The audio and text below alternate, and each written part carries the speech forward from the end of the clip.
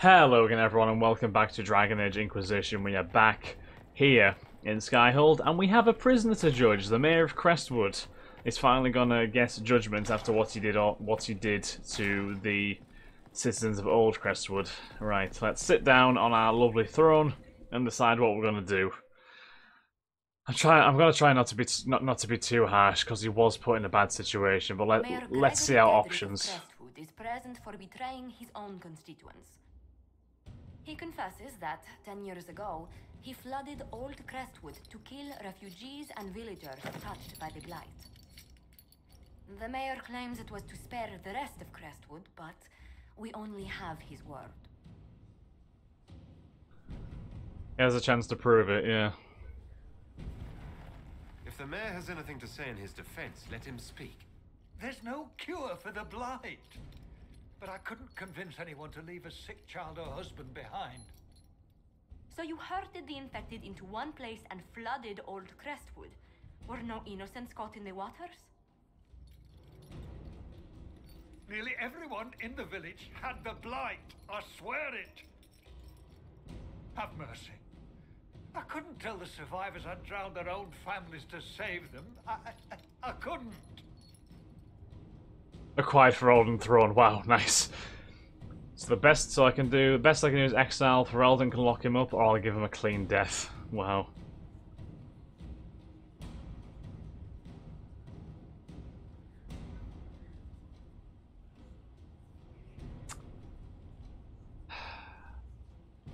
Yeah, the best I can do is exile. You lied for 10 years about your crime, then fled after confessing your guilt. For avoiding justice, you are exiled from Ferelden. I doubt the Crown will disagree. I knew your coming meant the end, one way or another. I could have done a lot worse there. Sarah and Iron Bull didn't approve, but yeah. Yes, get out of Ferelden, please. Thank you. 6 of 21 thrones found. Nice. Right, so let's get ourselves back to Crestwood. Let's go back to Cabernac. No, that's not Cabernac. That's Cabernac. Take our usual triumphant trio. I feel sorry for him because he had a horrible decision to make, and to be honest, if he didn't do that, then the village probably would have been wiped out. It's one of those horrible choices that you can't really win, or make a correct choice or a right choice, but a choice has to be made one way or another. And it was bad, but I can understand why he did it at the very least. So we'll just move on. We'll move on and pretend that never happened. Oh crap! I need to. Why is it so hard to find a way out in here sometimes? Dragon in the fens has breathed its last. Finally, I was sick of all the brave Ferelden knights lined up to challenge it. This way? I think, is it? No. Yes, maybe. Oh, there's I can go to the caves. Is that? Oh no, that takes you out on the beach, doesn't it? This is bloody awkward. Like, this is seriously bloody awkward. Right, where is the front door? I found it last time I was in here, so why can't I find it now? It should not be hard to find the front door to this place, but for some reason, for me, it is. That's the access to the dam. Right. Which means... Is it this way? Yes, this is the way. Right, okay, good. I always make things marginally more complicated than they need to be. Alright, let's go and grab this landmark and then we'll press northeast. Because we have a warden to find, we have a butcher to find, and we have a wyverns to kill. Among many other recreational tasks, of course. Discovered a hilltop farm. Nice. Does that mean we haven't been to this little farmstead here?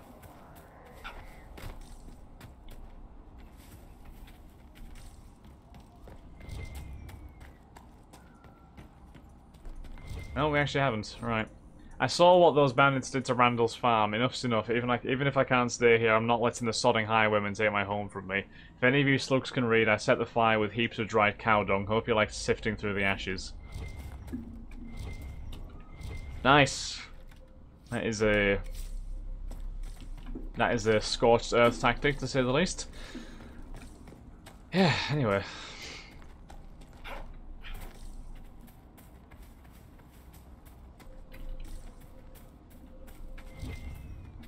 So I'm guessing that the landmark is this little burnt, ruined out fort over here.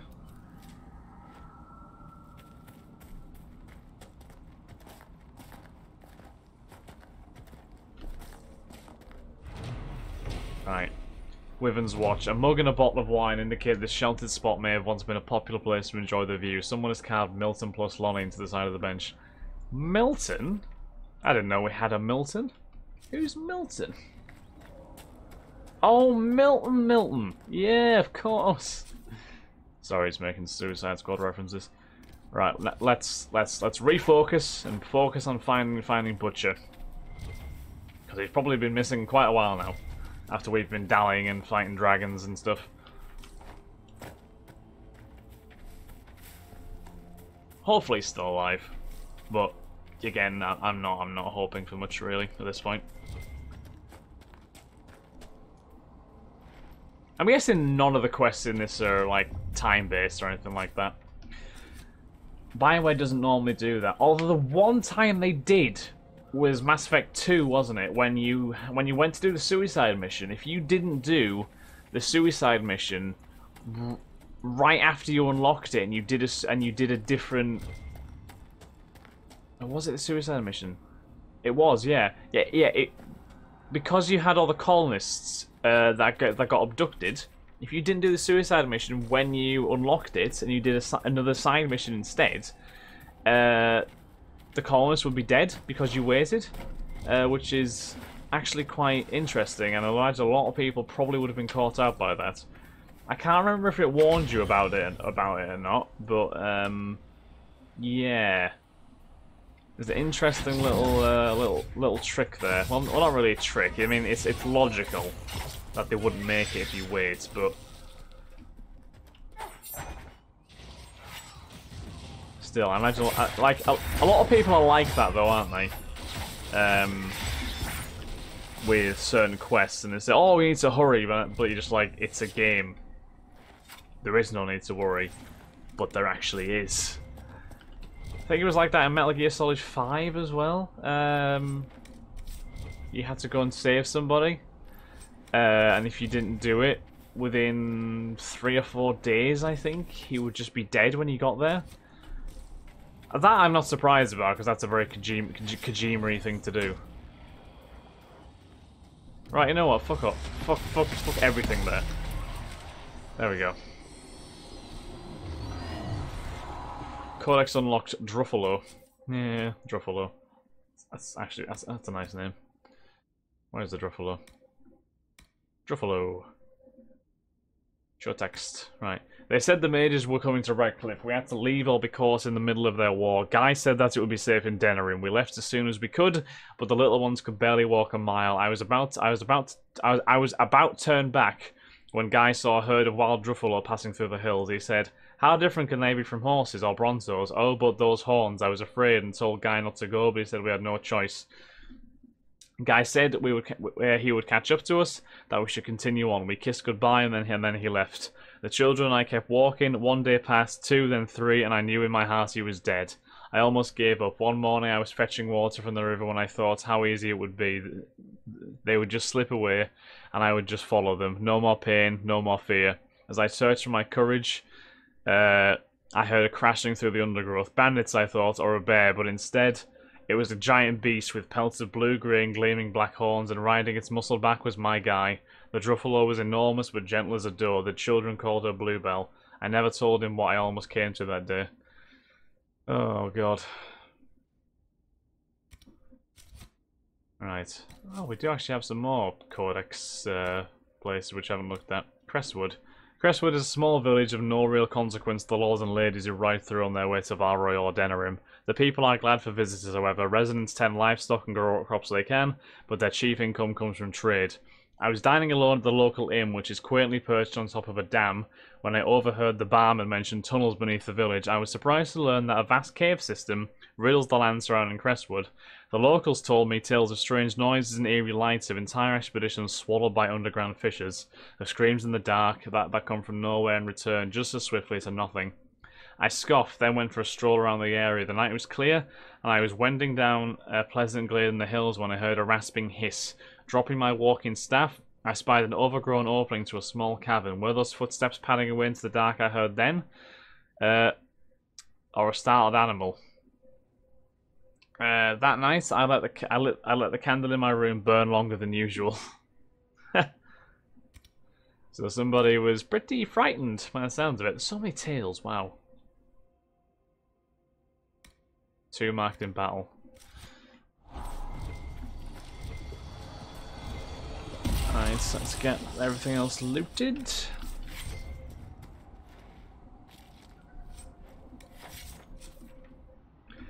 Right, so where is Butcher? Can we find him? Oh dear. Bloody papers. This stack of papers is so blood-soaked the pages stick together. Only a few lines are still legible. After knowing who he truly serves, it was an easy thing to discover his compatriots. I lifted a list of their spies from one before I left. We have little time before the theft is discovered, so I advise we move post-haste. I was followed, but do not fear. I lost my pursuers and lidees. Only our closest friends know my final destination. Reinforcements! More Templars. Oh, shit. What would have happened if Corypheus hadn't interfered? You motherfucker. There we go.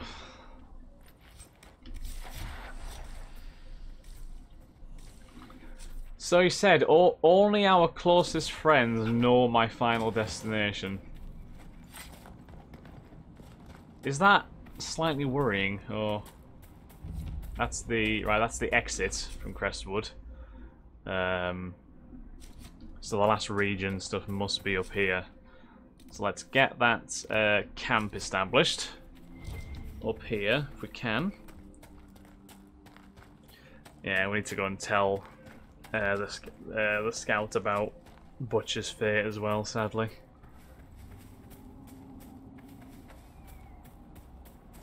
He died on his mission, which is more than a lot of people could hope for, I guess.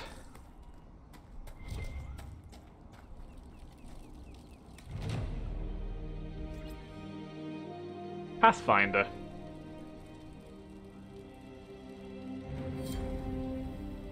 Pathfinder. Discover a campsite and establish at least 1 Inquisition camp in 10 wilderness areas. Nice. Anything in this broken building? Nope. Okay. Right, let's go and get this Astrarium. Oh no, we won't. We'll go and tell Charter first about Butcher. Otherwise, I'll probably completely forget about that. Yeah, Kerbenak. Alright, bad news, Charter. Well met, your worship. I found Butcher dead. I found Butcher's corpse by the South Road. Red Templars ambushed me afterwards. Only our highest operatives knew he was coming tonight. I must inform Sister Nightingale we have a traitor. Yeah, that's not good news. What's happening in Crestwood? The villagers are glad to have us. We impose no levies and help train their guards. I should be going. Because we are a good Inquisition. Expose the double agent operation available. Ooh. Let's go and do that. Let's go and do that now, shall we? Might as well go and set the operation off. Because we're not going to have much side content to do soon, as far as I can see. We're going to be fully focused on the main quest and the main sort of story with the fight against Corypheus soon. Because we have a big old party to attend right after we found the Grey Warden, don't we? Which is going to be curious. It's Empress Celine's ball, and apparently her life is under threat, which is not good for anybody. I want to see Iron Bull attend that party. Just this massive Qunari guy, just in like a nice suit. I want to see that. I really do. It's gonna be funny. Right, let's summon the War Council. Let's get this operation done. We cannot have traitors in our ranks. Why would you work for Corypheus? Like, what would possess you to work for Corypheus? Right, an unknown traitor is lurking in Leliana's closest circle of spies, and she must set a subtle trap to catch the double agent. The planning will take considerable patience, but the Inquisition must purge this enemy spy from its ranks. She's the only one who can do it as well, so it's perfect. We must move carefully. This traitor is a master of the craft to escape my detection for so long. Inquisitor. I trust you, Leliana. Don't put yourself down. It would happen to the best of us. We'll find this traitor and we will sort him or her out. Right, back to Crestwood. To our newly formed camp. So we'll get the Astrarium. We will get the Wyvern that's hiding in the cave, and then we should have a clean shot to find the Warden. It's Stroud as well that we're looking for, because and yeah, again, Stroud was the one from Dragon Age 2 who saved Bethany. So he obviously has a certain level of history with Hawk,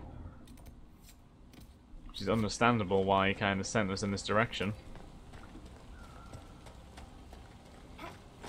Is there a path this way? No, there isn't. This is awkward. Can we get there? Because I almost don't want to follow. Well, I almost don't want to go and grab the Warden before we've gotten everything else done.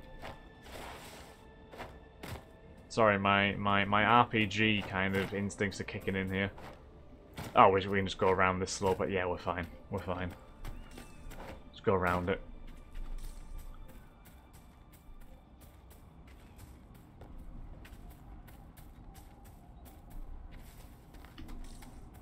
There's quite a few undiscovered things up here as well.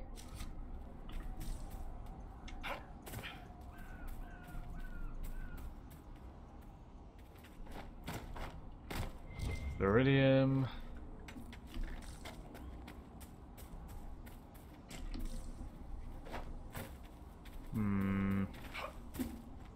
It's probably muchy. Hey, there we go. Discovered the Glen Morgan mine. So that's all the regions in Crestwood discovered.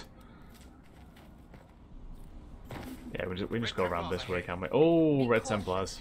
They look well Oh, yeah, it's a fucking massive amount of Red Lyrium here, so it's not exactly a surprise that there's some Red Templars. I mean, I don't know where they are. I can't see them. Literally, there's no one. Where are the where are you seeing these Red Templars? I claim this landmark, but yeah, where the hell are the Red Templars? Oh, they're up there. Okay. The Guide of Falon Din. Falon Din sought someone to be his messenger and companion. The wind was swift, but Falon Din refused to chain it. The people were loyal, but could not live where Falon Din walked. Then the owl came to him and said, I am not cowed by darkness, let me serve you, who also has no fear of night. Falon Din accepted gladly and took the owl as his servant, who thereafter helped Falon Din guide the people through the passage of the Veil. Nice.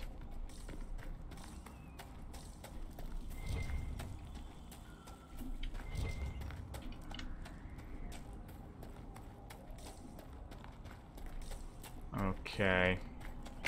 Let's kill these Templars. Ain't no Red Templars gonna be running amok on my watch. To be honest, the fact that there are Red Templars here is actually kind of concerning in the sense that Stroud is knocking around in this area. So hopefully he's okay. Hopefully he's not been taken out by the Templars, because that would be pretty brutal.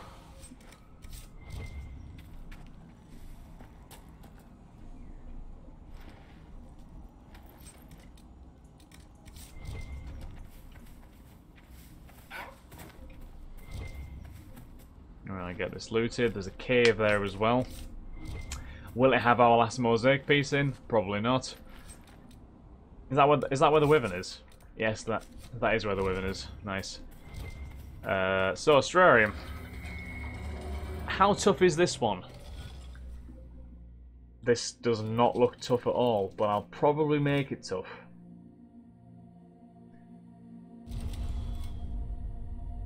Right, yeah, I should be able to do this. Yeah, this should be pretty simple.